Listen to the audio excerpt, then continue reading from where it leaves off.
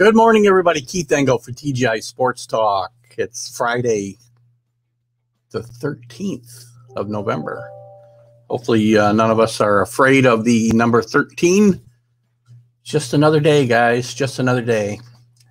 Welcome you in today. Thank you all for following the show. The followers have been growing pretty rapidly here the last month or so.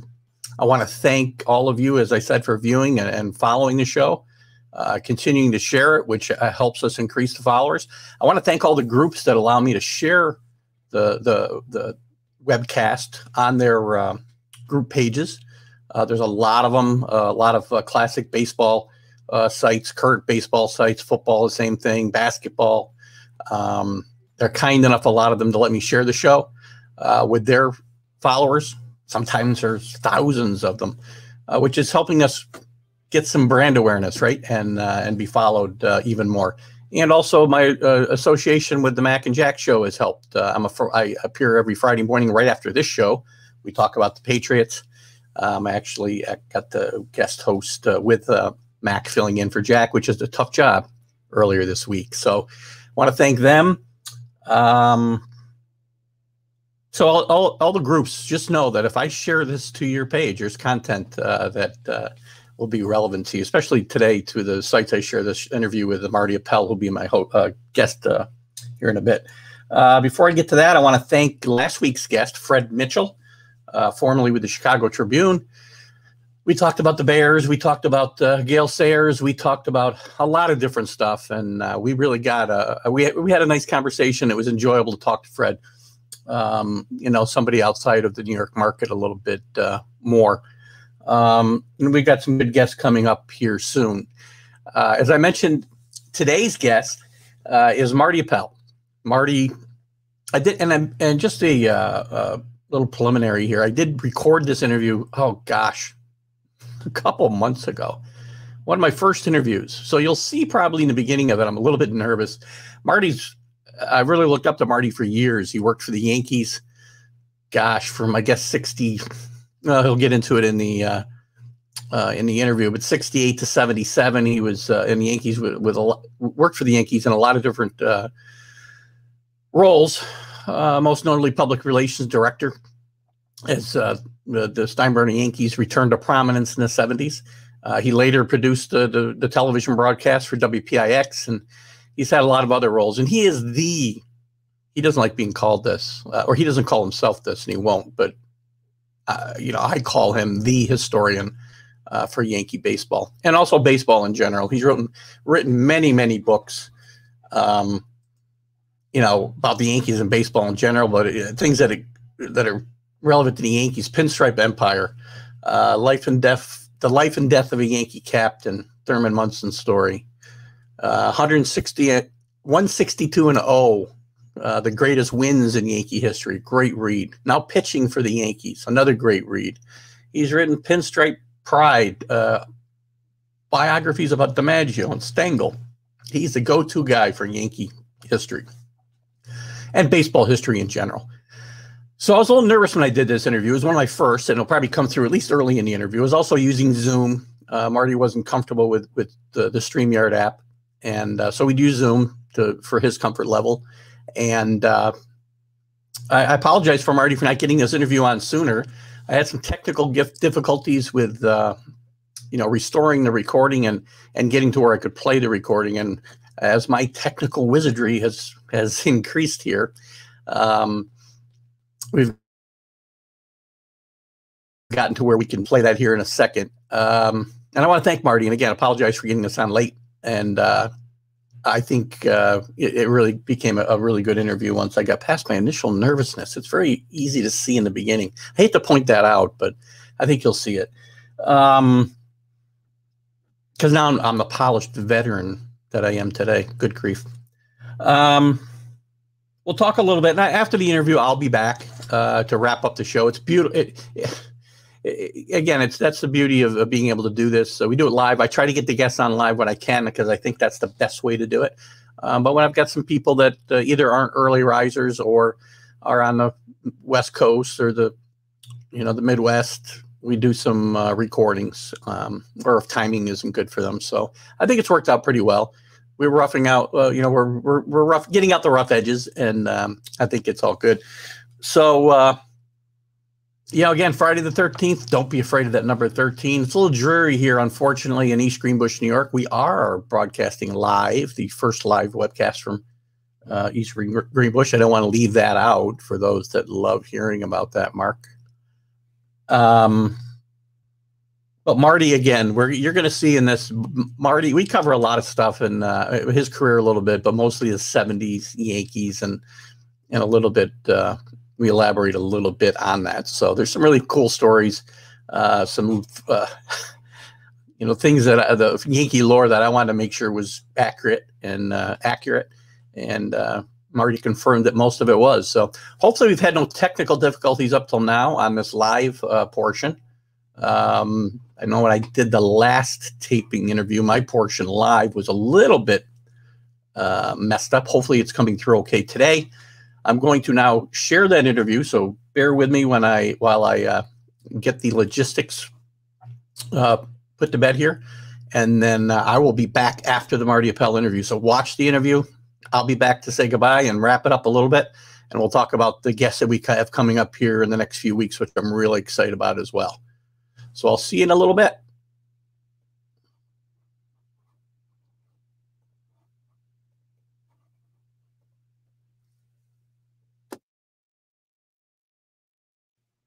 All right, good afternoon, Marty. I appreciate you joining me here today on TGI Sports Talk.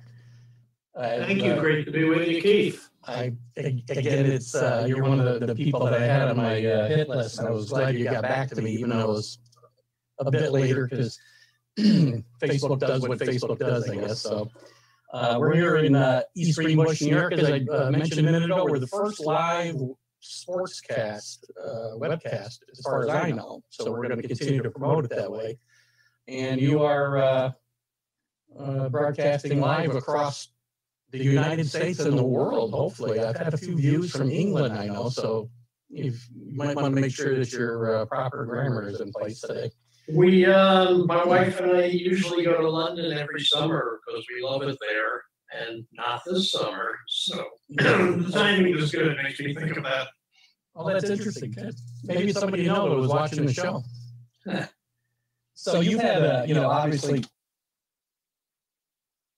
in the intro I gave for you, I mean, you've had quite a career, obviously, all of it or most of it surrounding baseball.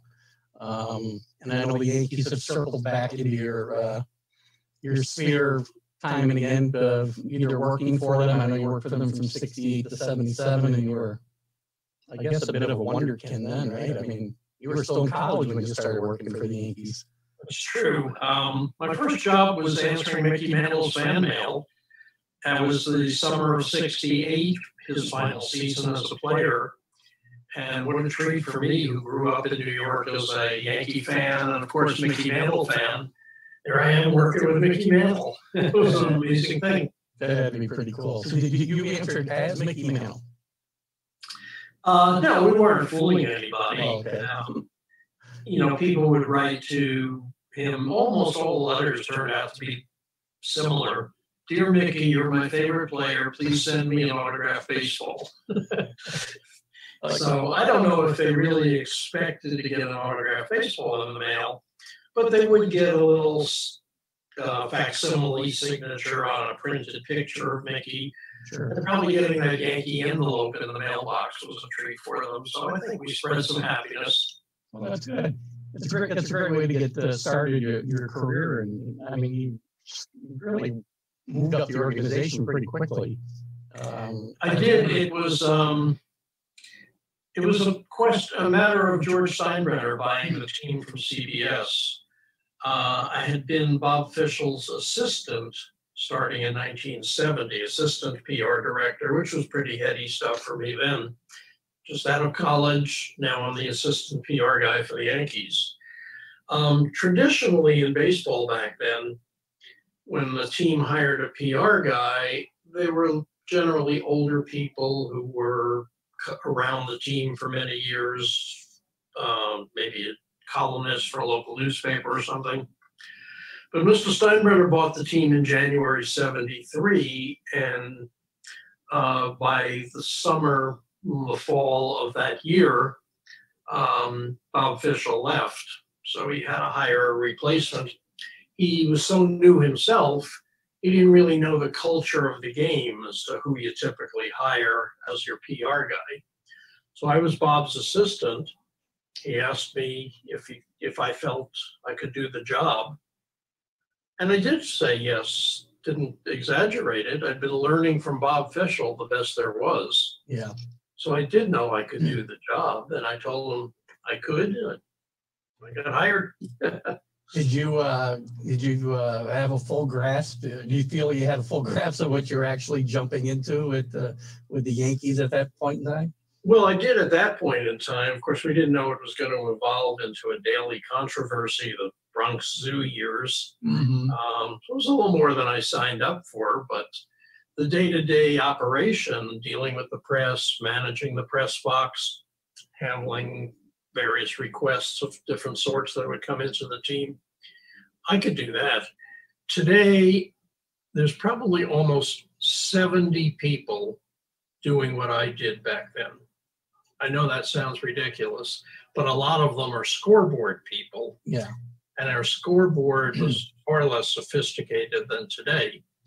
But I would program the scoreboard each day, welcoming different groups who were visiting the stadium, wishing happy birthday to people. And today it's a major production that actually has a DGA television director supervise the whole thing. Yeah. But I was doing promotions, I was doing sponsor relations, I was doing broadcast relations, making a lot of speeches, public speaking. So yeah, I did count one day. There were like 70 people doing what I did. Well, you got paid the salary of 70 people probably back then, right? A little less. But one thing that was interesting about the salary was it wasn't far removed from what the players were making. Well, that's, yeah, the world has changed a lot, right? And I was their age, and we were similar economic status. So in those days, you would actually form friendships with the players, go out to lunch or dinner with them, argue over who was paying, or, you know, all right, you had the iced tea, you know, so it was like that. But you can't do that today. All my PR friends tell me. But back then, it was, you could be friends with the players. Well, yeah, it's a different world today. I'm sure you can't, Yeah. It'd be hard to just be on the same level, I guess, with them today. I mean, in your capacity too, I mean, you got to meet legendary Yankees, you know, going back in time, DiMaggio and Yogi and Casey. Well, maybe not Casey. Keith, that was the best part for me, because with the responsibility came planning Old Timers Day. Yeah. So you got to remember, I mean, I started in '68.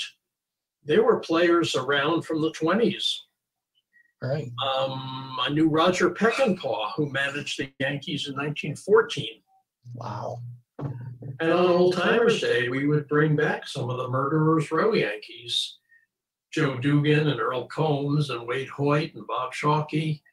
This was, to me, this was remarkable stuff because I appreciated it. I was a Yankee fan who knew their whole history.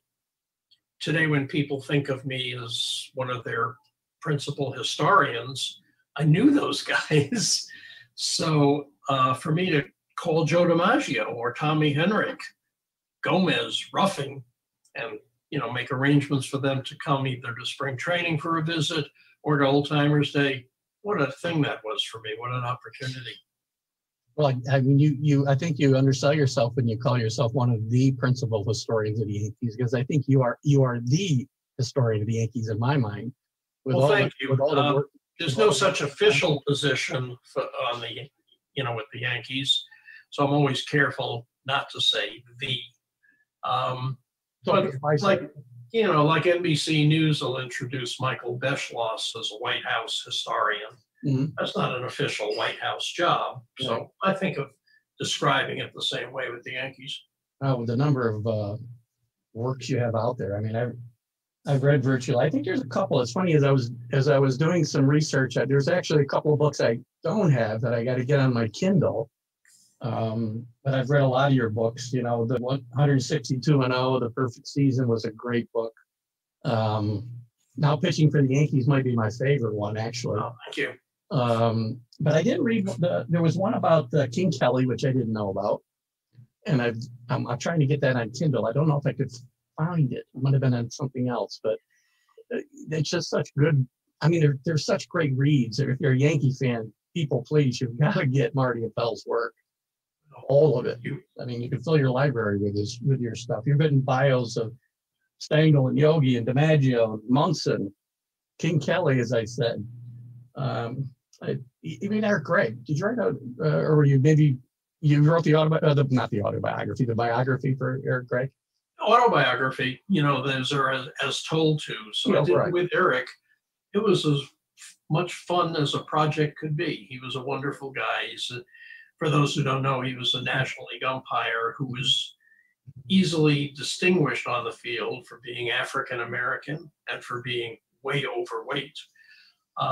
A really fun guy to be with, but an interesting life too, because as you would imagine, kind of a lonely life, being the only African American in the profession. And my book agent, Bill Adler, put us together. And boy, a warm friendship grew out of that. And it's a fun book. I don't know if I know it's not in print anymore, but if people can find it, it's called Working the Plate, which has a double meaning. Yeah. So there was that. Yeah, I've got to look for that one too. It's another one that I missed. I came across on the list. So let's go back to the Yankee years. So you start 73. I mean, George is suspended. I guess suspended. I'm not sure exactly how involved he actually made himself during that time. But Ralph Houk gets fired. Bill Verdon comes in. I'm still fairly young. I'm getting into my middle teens then. And I was a big Bobby Mercer fan. 74 was one of my favorite seasons, to be honest with you, because the Yankees weren't expected to do all that well. They're in a pennant race. And, George wasn't around yet. We really didn't know who George Steinbrenner was in 1974 yet, because of his other situation. But that's one of my favorite years. And then kind of after that, things start to change a lot, right? My hero, Bobby, gets traded for Bobby Bonds. Verdon's out for Billy, the next year. And then kind of things start to be a whirlwind from there.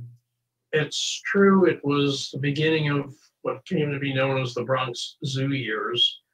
When you mentioned Bobby Mercer being traded, I mean, he was the most popular player on the team. And Mr. Steinbrenner himself had told him, "You're a Yankee for life. You'll always be here." I remember reading that in Bobby's book. Yeah. And then Gabe Paul, who was handling transactions in the roster and serving as general manager, traded him to the Giants for Bobby Bonds, Barry's father. Well, I liked Bobby a lot, and he was one of the great all-around athletes that I ever knew, he and Dave Winfield. But it broke my heart, and professionally, to trade our most popular guy was a tough blow. So I remember being in Gabe Paul's office when he actually phoned Bobby Mercer to say that actually the conversation went like this: "Bobby, Gabe Paul, listen, I've got some news for you. I'm not sure how you'll take it, but I think upon reflection, you'll realize it's good news. We've traded you to the San Francisco Giants. Oh, they have great restaurants in San Francisco." And he went on about that. And the last part of the conversation was Gabe saying, "What's that? Oh, Bobby Bonds. Take care, Bobby." So at the end, Mercer said, "Who'd you get for me?" He was stunned. I was stunned. And I said to Gabe Paul, "Gee, I'm going to miss him. He's such a good guy." And Gabe said to me, Gabe had been in baseball since the 30s. Yeah. And Gabe said to me, "Marty, I'll take you to church any day you want and introduce you to 25 of the best guys you've ever met, but they're not going to win you ball games. Oh. And that was Gabe. That was Gabe's world. Yeah. I mean, Bobby's a great, I mean, you know, Bobby wasn't certainly one of the all-time greats, but he was my all-time great because he just seemed like such a great guy. Yeah. And then when he came back to the Yankees and he was in the broadcast booth and he's in my living room every night. You know, it's funny. I can remember I was a grown man, obviously, when Bobby passed away. And I can remember hearing it and crying because it's like losing a member of the family because he's in my living room night after night, you know. I remember that day so well. We knew the day was coming. I had been in New Jersey at a memorial service for Monty Irvin's wife. And I was on the New Jersey Transit train going back to the city when my cell phone rang, and it was Kay Mercer to tell me that Bobby had passed and asking me to notify the Yankees. Protocol was a little strange there. So I called Jason Zillow, the PR guy at the Yankees, and I told him, and I remember he said, well, not that I'm questioning you, Marty, but can I really announce this? Or are you totally sure? I mean, you being the source seems a little different. So I said, well, Kay just called me and, you know, make of it what you want. So they announced it on that basis, but that's how the story traveled. That's funny. Was there a reason Kay wanted you to be the middleman? She just knew me better than she knew the current people there. Gotcha. That makes sense. Yeah, it was a different time. It was obviously Bobby. I was glad Bobby got back to the Yankees. I'm glad Bobby got to a World Series with the Yankees, even though they didn't win that particular year. But what else about those years? Is there something we don't know? I mean, obviously it's been reported, the Bronx Zoo. There's been dozens of books written about that time. I've read every player's book. I've read Billy's book. I've read everything. Is there something we don't know that you feel comfortable sharing? Common knowledge. Well, I would share that the players were closer and maybe closer than anyone would imagine for all the turmoil that seemed to circulate around them. It wasn't like they were divided into factions on the bus and on the planes. Yeah. They were united as a team with the determination to win. And no matter what was going on in the morning newspapers, saying things about the owner and the manager and all of that back and forth, they had a remarkable focus. Mm-hmm. They had their eyes on the prize. They knew what they were doing. And they were a terrific bunch of ball players with great veteran experience. Only Willie Randolph was a kid. Yeah. Everybody else was seasoned and very professional. In 77, 78, obviously, where we're talking about. And again, just for a reminder for those who might have just joined us, my guest today is Marty Appel, former PR director with the Yankees. And God, I don't know that I could list your entire resume right now again after our introduction, but I'm sure you'll allow me to just call you that. I think it's probably what you're best known for, that in the books. So back to those years, I mean, those are my two favorite baseball seasons ever as a fan, as a Yankee. 77, 78? 77, 78. 78 is probably my favorite year, just with everything that went on and coming back from such a big deficit against the Red Sox. I mean, those teams, I mean, what was the dynamic with the team and Reggie? Was it as bad? I mean, you just kind of alluded to the fact that it may not have been as bad, but. Well, Reggie had a tendency to make it a little difficult because he was his own personality. I mean, he could be a teammate, and the players certainly appreciated his ability and his talents. But he was his own brand. Yeah. He knew the names of all the reporters. I didn't have to introduce anybody at the press conference where we signed him. He was a brand before people thought of people as brands. So knowing Reggie was knowing a very unique baseball person. He was a great player, and I don't know if he's as great as Reggie thought he was, but he was a great player. I remember a funny story, and I can't even swear to the accuracy of it. Maybe you might remember the story. It's been repeated to me from different sources. Mickey Rivers, who was quite a character, as you probably remember, it's attributed to him that the reporter, when all the chaos was going on with Reggie and Thurman and Billy, somebody came to Mickey and said, what's your thoughts of Reggie? He goes, he's all right. He's fine. He says, well, he claims to have an IQ of 137. And Mickey said, out of what, 1,000? It's true. True story? That's a true story, yeah. Stories a lot of Yogi stories are made up, but that was a true Mickey story. Oh, God, I love that one. I repeat it a lot of times when we get into these conversations. I can't help but repeat that one. It's my favorite. So, I mean, what was your favorite team? I just mentioned my favorite season. I mean, as a Yankee historian, what is your favorite Yankee team? Well, the 98 team, which was part of the Joe Torre, Mariano, Jeter years, I was no longer working for the club then.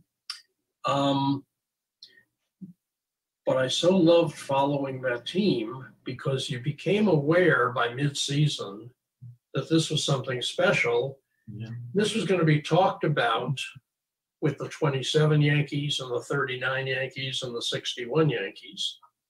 And I remember even one day driving home, listening to the game on the radio and hearing, who was it? Probably Sterling and Kay saying, so at the end of 5, it's Minnesota 4 and the Yankees 2. And thinking, all right, this is a victory. Twins aren't going to get any more runs. Yankees are certainly going to get more than 4. And I turned off the radio knowing that was a win. And that was the first day I felt like these are kind of automatic now. These are happening every day.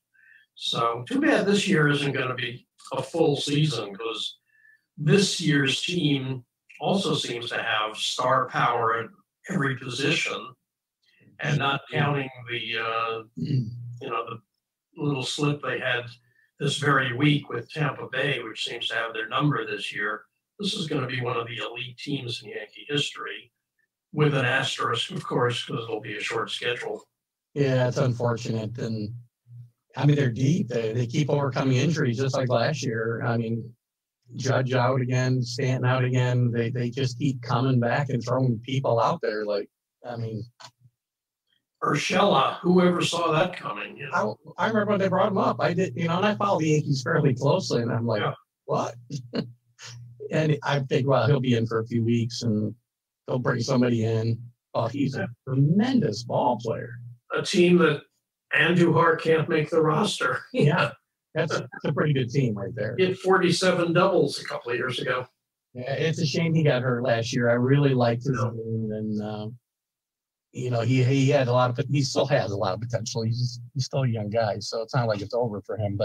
And this year's an aberration, obviously. That I don't know. I guess since we're on that topic, I mean, what are your thoughts on? Do you think they should have played this season? With this shortened season, I mean, I've got my problems with the rules they put in, obviously. I didn't think they should play, and they seem to just be handling each situation as it comes along and moving on. I mean, as we're speaking today, the Yankees and the Mets have a 3-game weekend series, all postponed. And they play again next weekend at Yankee Stadium, and I'm wondering, are they going to have to play 3 doubleheaders next weekend? My gosh! So the Cardinals have to play 11. Yeah, it's. I mean, they've done as well as they can do. I mean, maneuvering around this, I think, because you couldn't play baseball in a bubble like the NBA is playing. I don't think. It's unfortunate. And I hadn't heard that they'd canceled the whole weekend yet. I would assume they were going to. I knew tonight was not canceled, but postponed. So that's again, it's a shame. I hope they're able to finish the season. I hope they can keep people healthy. That's the most important thing, I think, right? That's the most important thing. I mean, I'm old enough to be the father of players. Yeah. And would I want my son in that situation, knowing the devastation that this virus has caused? I'm not sure. And yet they have to sort of go with the program and say, all right, I can man up, I can play. It's not that easy. No, well, I hope they do the best, because we got to keep those cardboard cutouts healthy in the stands too. You know, nobody thinks about the cardboard cutouts and their health. I wish the Yankees had gone that route. It's kind of Yankee-like, no names on the back, no cardboard cutouts in the stands. It would have been fun to see a whole tableau of Ruth and Garrigan, DiMaggio and Mantle, and Mel Allen and Bob Shepard and Bald Vinny and Freddie Says. That would have been pretty cool. Yeah, that would have been fun. And Marty Appel. Somewhere in the bleachers. Put you right next to maybe Billy and Reggie. If you put you right in between the two of them. Yeah, between the two. I would have liked to have sat with Catfish Hunter, even as cardboard cutouts. He was one of my favorites. Really great man.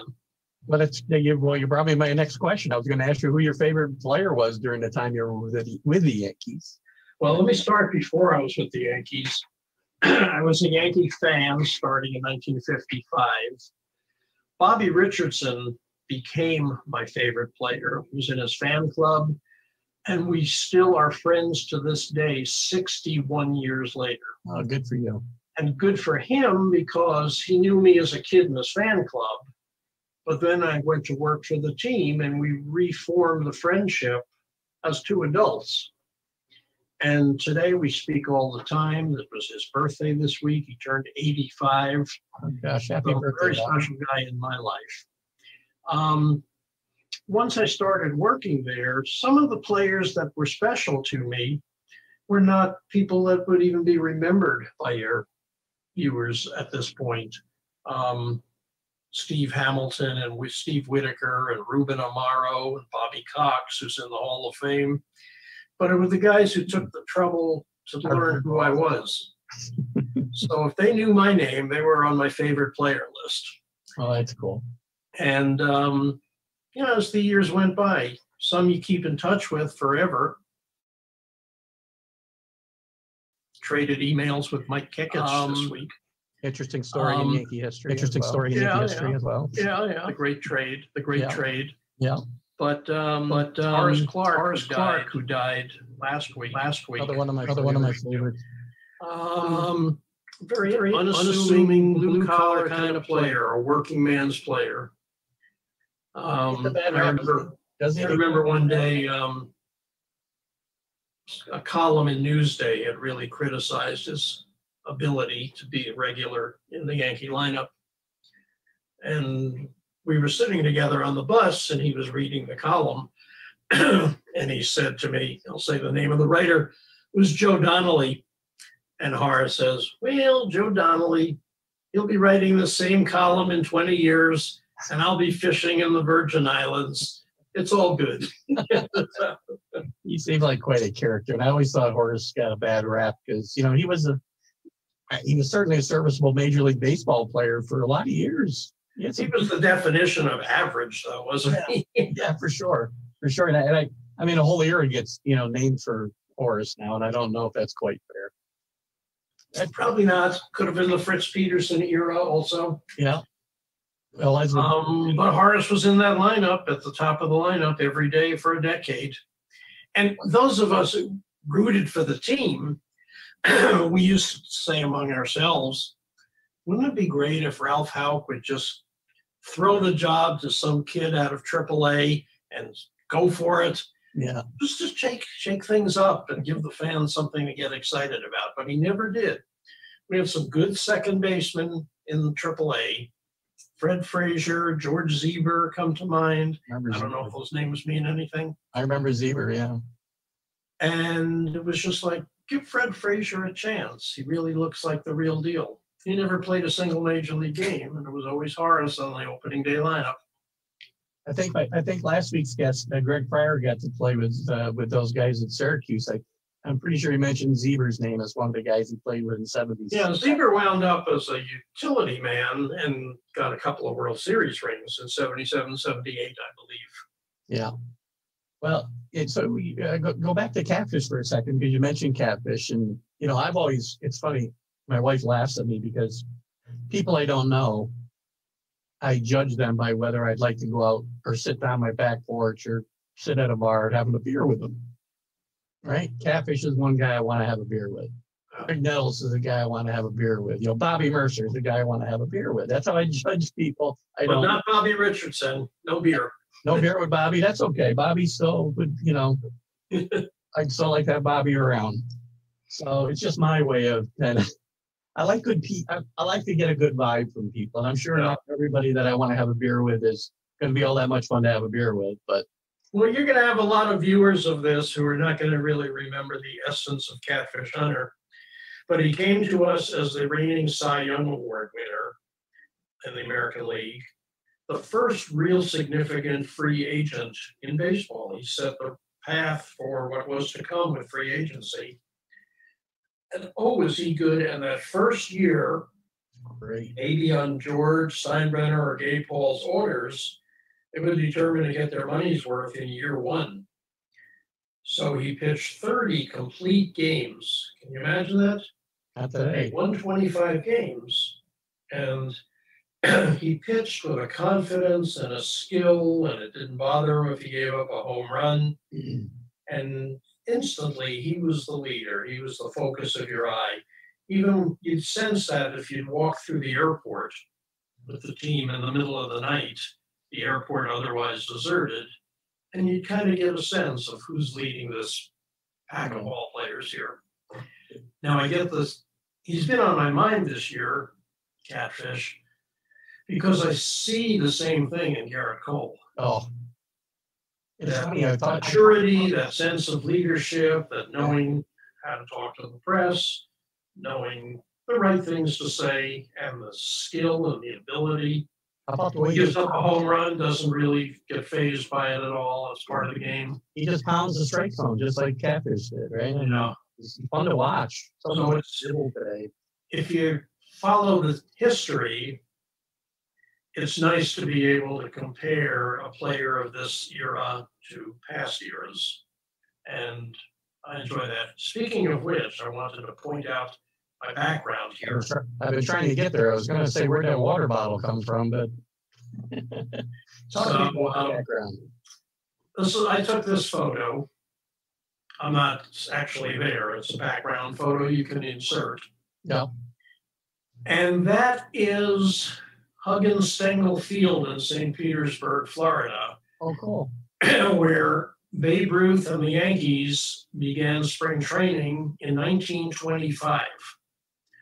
The field is still used for local teams, high school, amateur.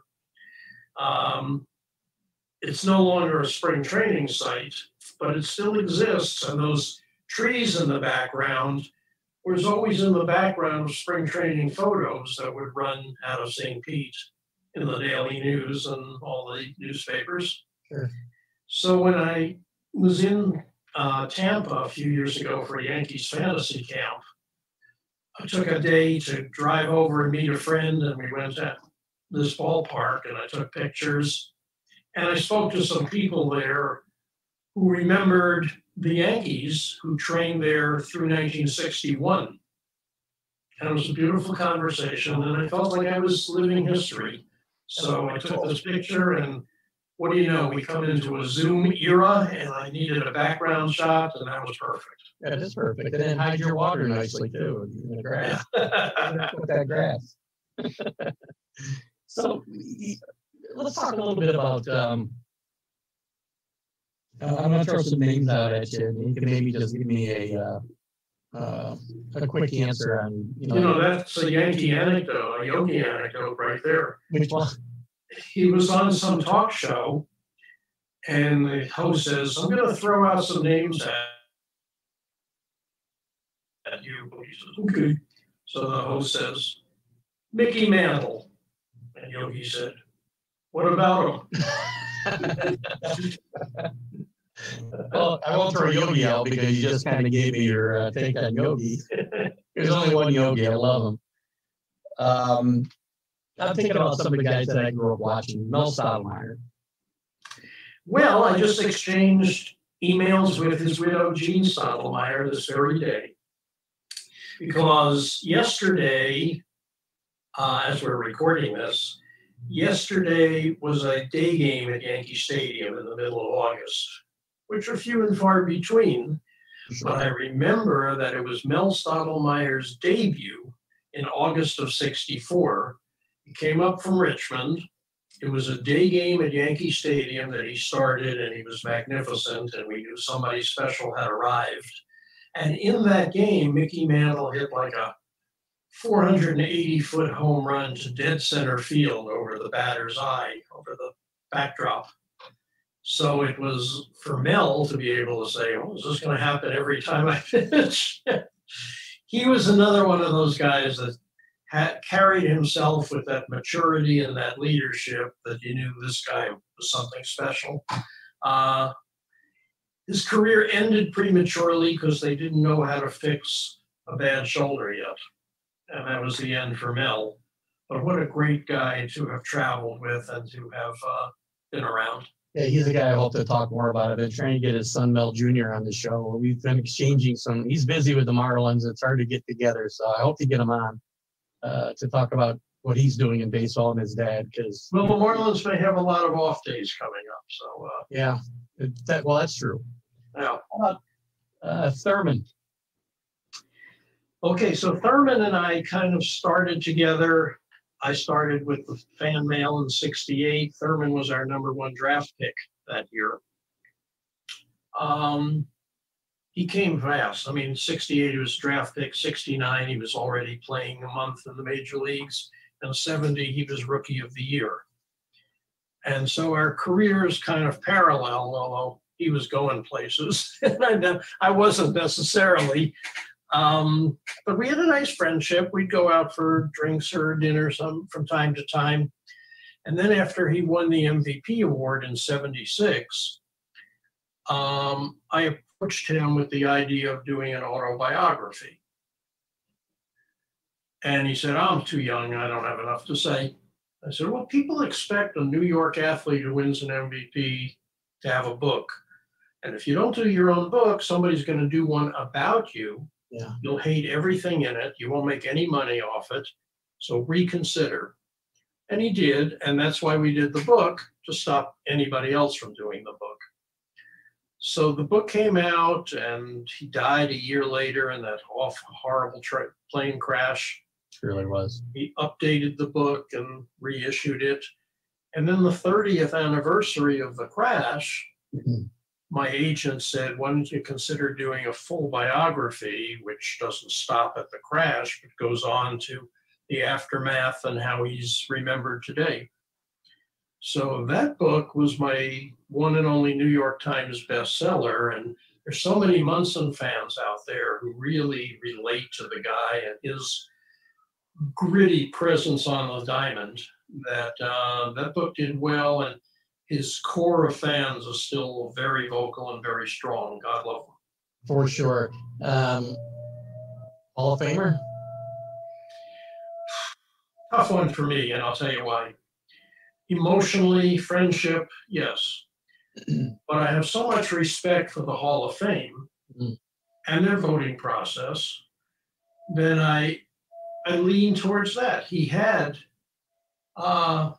15 chances with the baseball writers' ballot, and he didn't make it. Yeah. When that happens, I say, okay, the writers have spoken. That's the jury. So as much as I would like him to be in and Gil Hodges to be in, a couple of other guys, they had their opportunity. In Thurman's case, counting the various veterans committees, he's had like 20 shots at it. Yeah. So it wasn't to be. My heart wants him to be there, but I get why he's not too. But every year when it comes up, or every other year, or however often it is now, I hope it doesn't die out, because I don't want Thurman to be forgotten. I don't know how he could be. Even the people that never saw him play, people that I know in their 30s, they know Thurman Munson. Yeah. They're Yankee fans, and it's really it's a real cool piece of legacy. And one of my other favorites I got to ask you about is Greg Nettles. Greg was one of the great fielding third basemen that I ever saw and that the Yankees ever had. His lifetime batting average was a little low, under 250. Yeah. For him to be considered as good a hitter as he kind of was. I mean, he hit a lot of home runs and he led the league one year. And that reminds me of a nice memory. He led the league in '76, which was the 15th anniversary of Roger Maris leading the league with 61. So on the actual day of when Maris hit his 61st, we had a home game, and I invited Sal Durante to Yankee Stadium. Sal was the teenager in the right field stands who caught Maris's 61st home run. So I called Sal, who was a school bus driver in Brooklyn, and I invited him to the stadium to throw out the first pitch from his original seat in right field. Oh, that's cool. I got Nettles, who was the third baseman, to go out to right field to catch it because he'd already clinched the home run title. So Sal was going to throw it out to the first Yankee since Maris to lead the league in home runs. I was always looking for little angles on things. Sure. That's a nice Nettles memory. It's a nice. Another Nettles memory I have, though, is I always produce the Yankee yearbook every year. And one year I put a photo on his page, which I regretted. It was a kind of an awkward swing. But in the yearbook, everybody has the perfect swing. Sure. And this one looked a little different, and I used it. And he was in the clubhouse. He said, "How could you use this picture? I'm probably fouling the ball off to third base." And I said, "Well, you're right, and I'm going to apologize every time I see you for the rest of our lives," which I do. That's awesome. He's in one of the. I have one great memory. Well, I have a lot of great memories of Greg Nettles. He's one of my favorites. I was an infielder when I was playing ball in high school and college, and played shortstop and third base. And in '78. Well, you had left in '78, but I'm sure you're still following the team, right? So tremendous year. Everybody remembers Bucky Dent, the home run. What I remember is Nettles in Game 3 of the World Series. Yankees down 2-0. They lose the game, the series probably over. And Guidry just getting hammered. Yeah. And Nettles is just picking balls Catching everything. Must have saved 5 runs that night. One of the remarkable defensive games in World Series history. Agreed. You mentioned Bucky Dent. I wasn't there that year anymore, but we became friends over the years. And one year at fantasy camp, I interviewed a lot of old-time Yankees who were there, including Bucky. So nobody had ever done this before, but I said to Bucky, "How many times do you think you've listened to Bill White's call of the home run?" And he laughed. He said, "Oh, I don't know."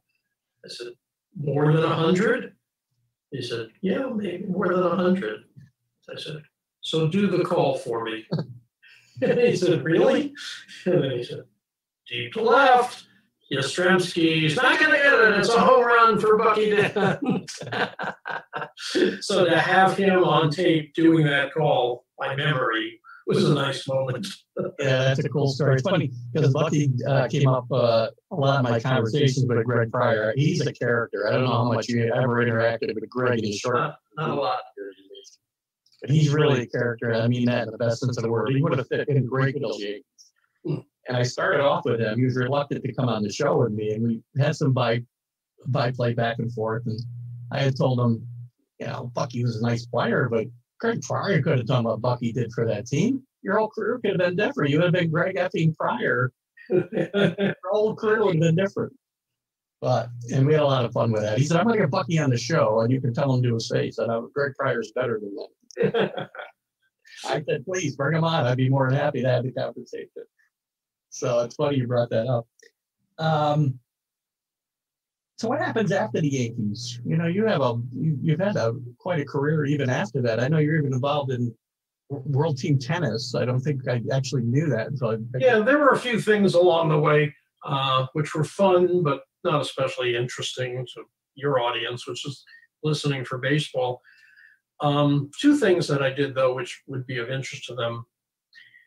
After I left the Yankees, I went to WPIX Channel 11 in New York, which is the home of the Yankees, and I became executive producer of their telecasts so that Rizzuto, Messer, White were working for me. I was their boss, which was a crazy thing when you think of Rizzuto. And, you know, I was a little kid when he started broadcasting.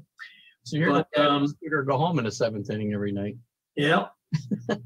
But I was 11 years at Channel 11. And strange as this sounds, because of the glamour of the Yankees, those were my best years professionally. Oh, that's interesting. I absolutely love the broadcast industry. I was also PR director for the station, so I had to learn everything: the technology, the news gathering operation, sales, community programming, everything. I had to be conversant in all the things about the broadcast industry, which I learned and which I loved. And then I became also the executive producer of the Yankee games, and that was a joy. John Moore is still directing the games on the Yes Network, but we were the team. We won Emmy Awards. Those were great days. And then later on, I became the PR director for the Topps company. And, you know, Topps, for anybody, all we baby boomers, that was our influence growing up. That's how we learned the game and the players. So I was a kid who collected Topps cards in the 50s and 60s. And now I was the PR director for the company. And Cy Berger still worked there, and he was the father of the modern baseball card. He was the one that went around and signed up all the players to contracts. So that was a fantastic adventure for me to be working first at Channel 11 and then at Topps. They were great. You certainly had an interesting career. Like as I started out this lucky, yeah, this interview. Well, it's good, you know, and it's good not to take it for granted, right? Because again, we take too many things for granted in life, and I'm glad that to see that you don't. It's clear that you've enjoyed that trip too. I'm sure that some of those years with the Yankees, there was a little bit of pressure at times.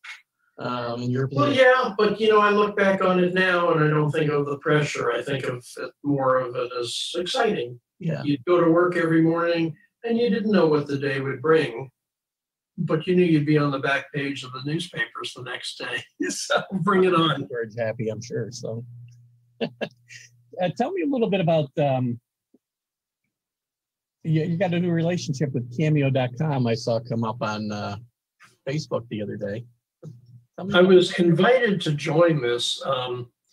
It's more and more people are becoming aware of it, but you go to their website, Cameo.com, and you can scan all these celebrities, including baseball people, that can record a private message for you or a family member or a friend, whatever.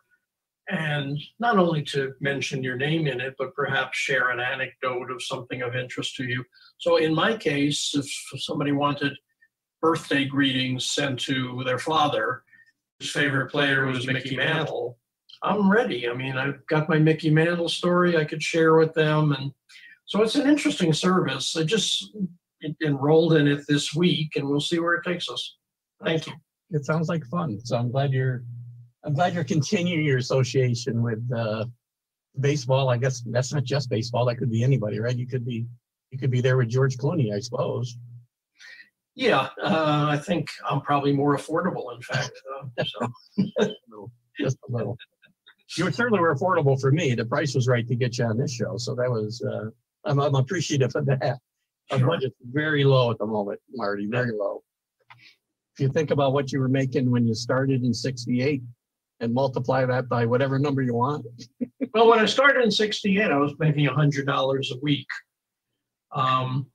And Bob Fischel told me that, he had to pull some strings to make that happen because they wanted to pay me $400 a month, but $100 a week actually would come out a little better at the end because That's $200. Yeah.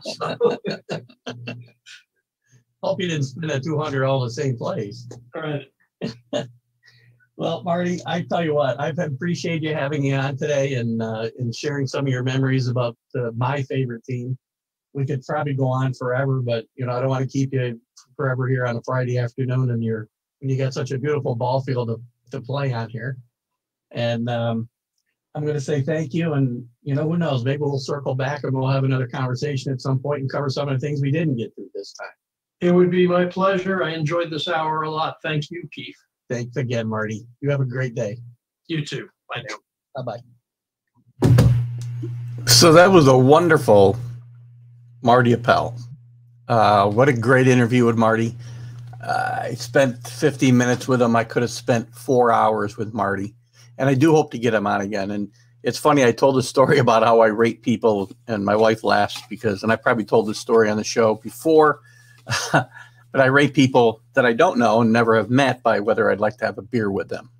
And Marty is definitely one of those guys. In fact, after we wrapped up the interview, we talked about when he was he comes up this way. He has comes up this way. He used to go to Valley Cat games a lot. Their future's up in the air, but when he comes up, we're going to try to get together and have a beer. Maybe we'll do a live show somewhere. It might be hard in this era of COVID, but maybe we can get together and do a little while at one of my favorite brew pubs or something. It'd be fun. He likes a Guinness, but I've got some other stouts we can get him to try. So I want to thank Marty Appel. It was a great hour.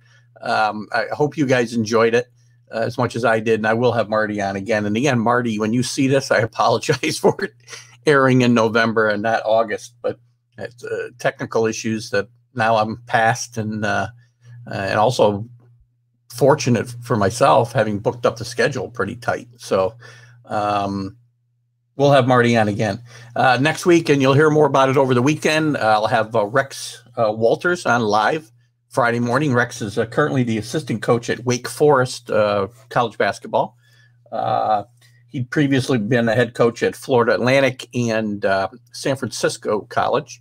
Was a great college basketball player at Kansas.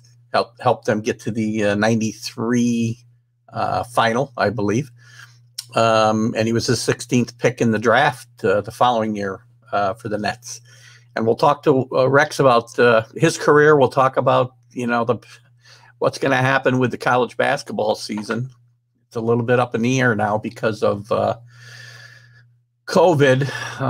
The Ivy League has canceled their winter sports, including basketball, men's basketball. So I don't know. We'll see where we go. We'll talk to Rex next week. And the following week, I've also got Larry Farmer, former head coach at UCLA, one of the not too far down the line following the great John Wooden. So we'll have some interesting insight from Larry Farmer about his career. Great player at UCLA and a head coach at UCLA and other colleges as well. And we'll have him coming up, as well as some others. Todd Stahlmeyer will come up in December. We talked about his father, Mel, with Marty here just now. So, guys, we got some good interviews coming up. I appreciate you being here. I appreciate you guys following the show. Those of you that see this for the first time, to the groups that I share to, I thank you. I hope you'll share it. And I hope you'll follow us to see other content. Again, if you're seeing this on one of the classic baseball sites or whatever site you're seeing the interviews on, I guarantee you there'll be more to follow in whatever group I've shared this with. So I think I might get a list of those and maybe scroll them across the bottom of the screen here, the ones that have allowed me to share content. You guys have helped me a lot, and you will help me keep this brand growing as we go forward. So you guys have a great weekend. I think it's going to be a little chilly and November-like actually here in the Northeast after a great week of 70-degree weather, almost a week. So I thank you. You guys have a great weekend. I'll see you Sunday morning at 9 a.m. We'll recap the college football weekend. We'll do we'll update the NFL. We'll do our picks, which I am crashing to the ground on. Another 3-win week last week, killed by all 3 competitors that picked with me. And next Friday, we'll be on live at 8 a.m. Eastern Time with Rex Walters. We'll see you then. Have a great weekend. Keith Engel for TGI Sports Talk. See you then. Bye-bye.